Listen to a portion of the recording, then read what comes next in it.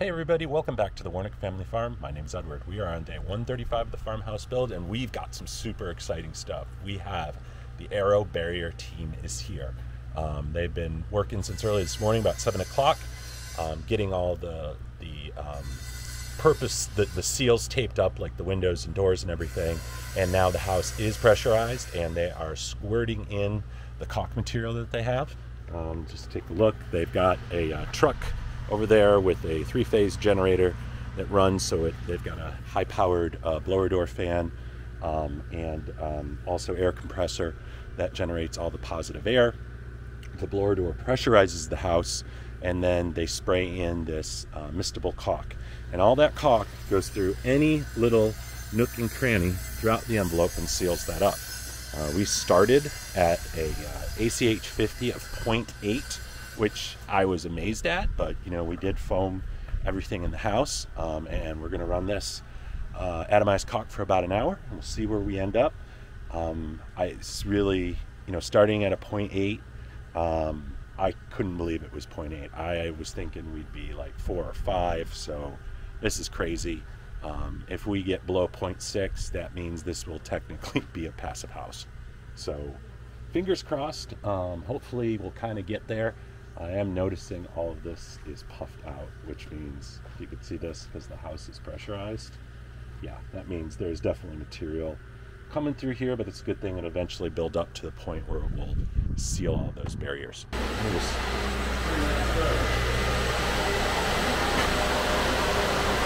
That's the blower door pressure. I'm going to try to take a look and peek through a window to see what this looks like. So we just put a little bit of foam around this because this was leaking like a sieve. We kind of knew it was. We got the foam in there.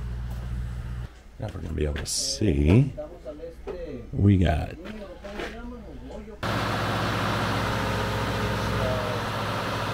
generator. Very cool. AeroBarrier truck. This has all their goodies in it. Some of it's already been put away. We're starting to wrap up the job. We're a few hours into it now. You guys got here about 7. It's a little after 3, and they're wrapping it up. AeroBarrier sprayers. And that's the blower. They already took off the door. And then there's a control box. There's a post spray. Get around. A little mist in here, but not too bad, huh?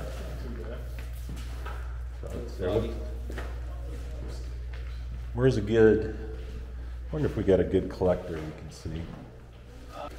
Because we wanted the product to be able to adhere down here. Yeah. Oh yeah, look, down here. Hold on, let's take a look. Yeah, look at all that. So down in here, all that is the AeroBarrier. So on that plate down there. There's a lot over that way as well. Yeah. Oh wow, awesome. And we knew, yeah, and there's some on this wall too because that goes to the garage. We got more air sealing AeroBarrier. Yeah, it looks like there's some came in there a little bit. It looks like mostly your bottom plate. Oh, and look at the, yeah, look at that. Yeah. Yep, it's right on there. That's for sure. All in here. Got in there. It's hard to see because they're like. Oh look, all through here you can see the cracks here. Yeah. There you go. Oh, look here. Oh yeah, look at this here. Along this edge. Yeah. Along that edge up here. That's really pulled it in. That's awesome. So yeah, that was a pretty cool process. Crew just literally pulled out. They got here about this morning, a little past 7. It's just after 4 now.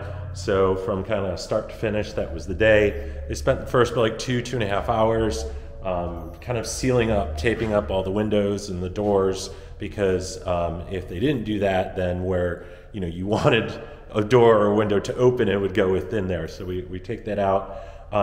The initial test, so what this AeroBarrier does is it closes up all the little leaks and cracks everywhere. So we started, there's a score that they give you, which is air changes an hour at 50 pascals. So they pressurize the house to 50 pascals, and then they calculate the air changes per hour.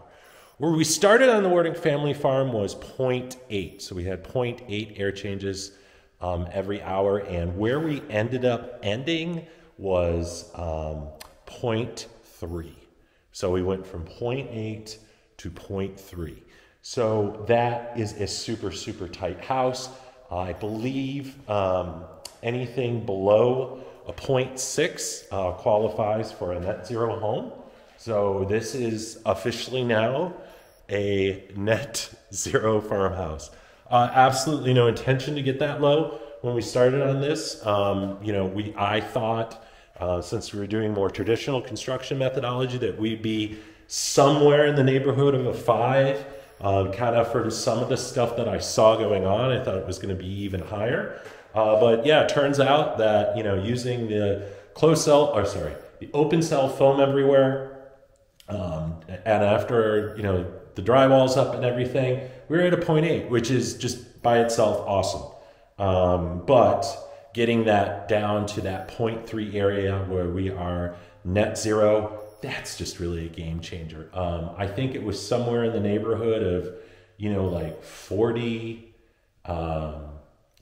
square inches. So, and that, I think it might even be lower than that. I'll get that. So I'm going to get the final report. I'll share that report with you all. That shows the exact data. It shows what the exact number is. It will even show you how many square inches of opening there are, or that there is left in the building envelope as a total. But super, super pleased. Glad I did the AeroBarrier. Would I recommend it? Yes, absolutely. Recommend it to anybody. I was a little shocked though, quite honestly. I thought I was going to be a lot higher and come down to a lot lower number.